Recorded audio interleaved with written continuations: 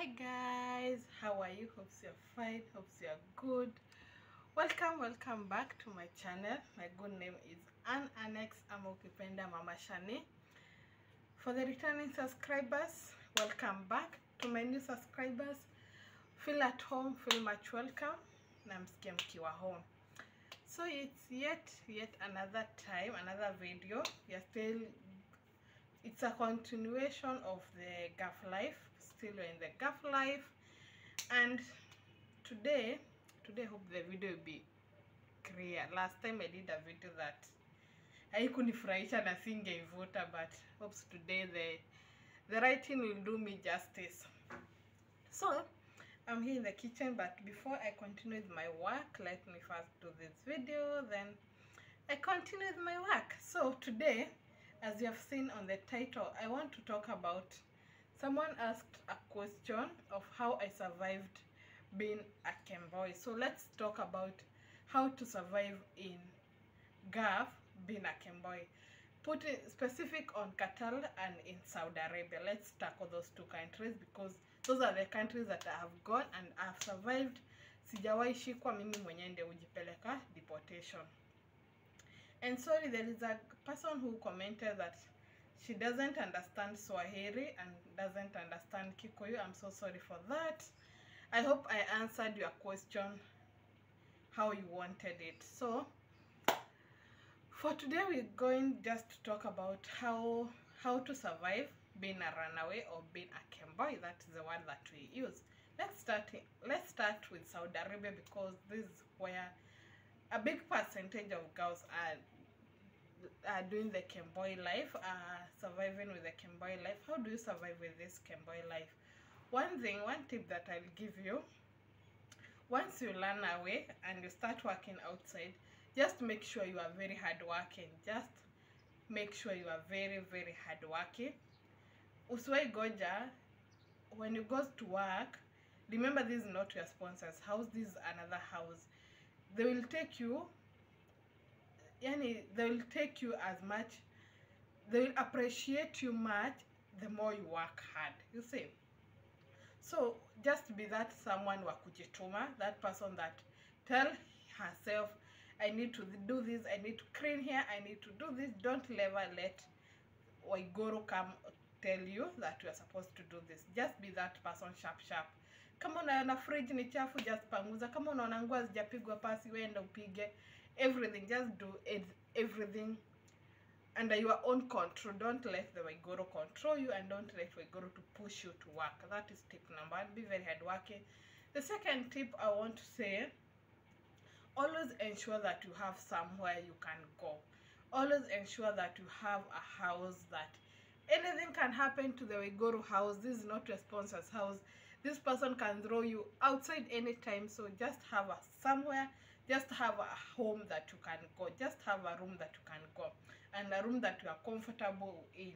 You see, anytime Waigoro mnaweza kosana na Waigoro, usi kafiri wako, anaweza kurusha nje anytime, any hour, regardless, hata kama ni usiku, atakurusha nje. So always having that place that hata nikirushwa nje leo, I'll take a taxi na nitaenda kwa hao. So don't be these girls that once you are hosted by a person, ukishaenda kwa Waigoro, you are like, I will not come back for ijaza, I just stick in the house, I don't want to pay rent. Don't be like that. Always have that mentality that Waigoro can, no matter how good the family is, no matter how caring they are to you, there is that one day that shetani uingia and you find yourself being kicked out. So always have a shelter outside that you can go. The other thing is always have this dalala, the people who find for you work. Always have maybe at least two good people that you know. Hata nikitoka job huku, at least I call them, they will be able to connect me with work very fast. Don't be that girl that when you get out of a house, umemaliza job that house and don't feel like going back. You just want to stay in the house like a month. Doing what, my friend? This is not your country. Always have that person that can connect you to work as fast as possible. Even if you want to rest maybe 2 days and the third day you are at work, always have that person that have work each and every So the next thing, sorry for that, a message got to my phone. The next thing, always have cash with you.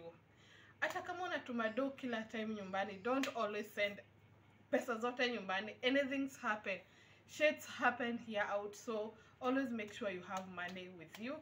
It doesn't matter that it's end month, umetuma do zote Kenya, just always bakishe yourself, even if it's 100 bob, 100 riyal Saudi, so that once you have that money, even if you go to the house, some things happen and you have money to pay the taxi, and you have maybe the money to go to the house and take care of yourself for 2 days and go back to work. The other thing, always have that specific person. I just say specific because this is what I did for me. Always have that specific person that for taxi, that anytime you can call him and come and pick you. The person that knows if you pass here kuna either checkpoint, if you go, yani just have a driver that is very keen with the roads, and you can make sure that hata kama ukirushwa nje at 3 a.m. this person will just call him and he'll come and pick you.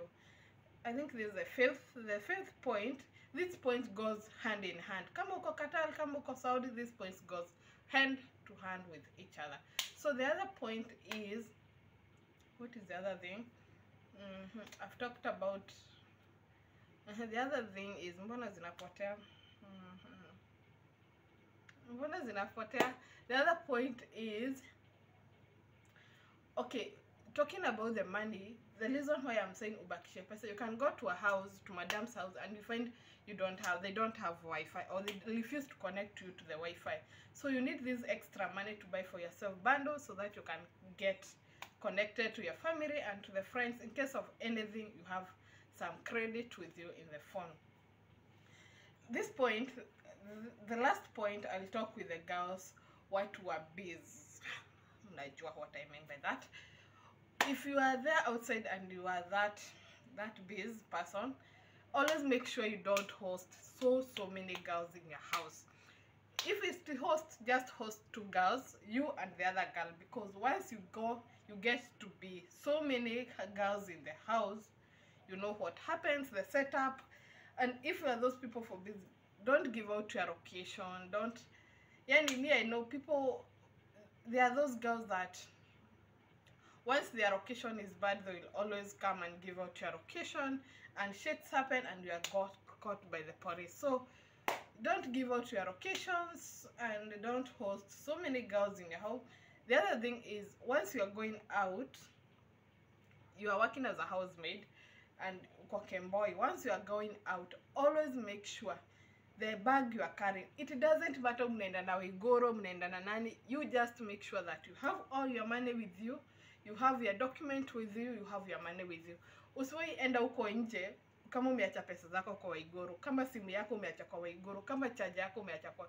Always make sure you carry all your document with you. Everything about you, always carry it with you. The other thing is, what is the other thing? Once you are going out, try to dress decent. Unaona? Usiende kama umevaa turbo cut, umevaa tight, imekushika, trouser imekushika. Once umeenda huko nje, umepatana na karao, it will be very hard for them to kuachilia. But ukienda tu, I think, sijui kama mnaweza unaona venye sasa nimevaa, it's decent. Mtu anaona hata nikitoka kwa barabara, everyone knows that I'm Shagara. Venye nimevaa tu unaona, huyu anafanya kwa madam. So it is very easy for me to be let go, rather than if I'm dressed in a katubo cut tight and everything. So those are the points that you should always be very keen about. And the last point is, always get ready. Always, if unapack, if you are buying something, just buy. If you feel like today I want to buy this, don't postpone, buy it and pack it that time. And always have that person that ukiweza shikwa, this person can send your baggages with cargo back Kenya. I think those are the points that I had for today, and I hope you enjoy the runaway, the kemboi. This is our year. Me, I'm not kemboi right now, I'm in the house, but for those who are kemboi, who have kemboied in 2023, use those tips and see how you'll survive in this Gulf country. And always make sure that we are not that person unapenda, don't do a lot of parties. By the way, don't do a lot of parties, don't do a lot of walking outside. Kama ni job, uenda job, rudi kwa hao, chukua ijaza yako safi, lala, amka, lala, amka. Then the third day unarudi kwa Waiguru, unachapa kibarua. Hivyo, be that person. But if you be those people, sijui leo mko huku party, sijui next weekend you are here, it's white party, sijui they are, where? My friend, hii maisha ni ngumu. So, stay your life, stay calm, peace, na jipende sana. So, until next time, it was your girl, Annex.